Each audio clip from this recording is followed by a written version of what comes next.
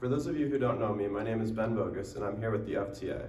As a part of the Voice4Change proposal, we are planning to remove all of the lockers, or at least most of them, and replace them with benches, bulletin boards, extra lighting, and ultimately some air to breathe.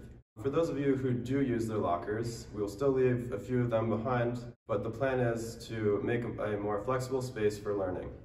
We also plan to redo the wellness room by adding flexible seating and other additions. We also plan to implement a new pass system using modernized technology. Finally, in an effort to include all students and encourage cultural awareness throughout the school, we want to add different signs that will include the different languages that we speak here.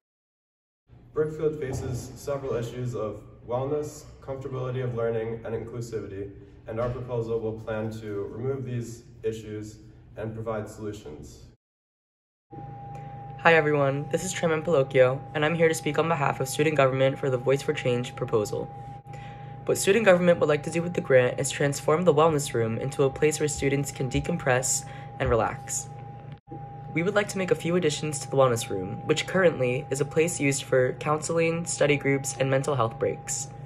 Student government would like to see more students take advantage of what the wellness room has to offer, and we hope that our additions to this already incredible room could elevate its purpose and attraction.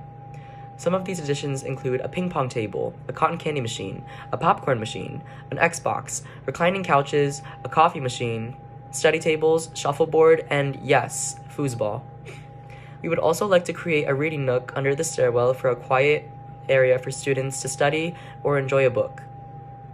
Our purpose behind all of this is to improve student mental health, as well as provide a space for students to take a break from class.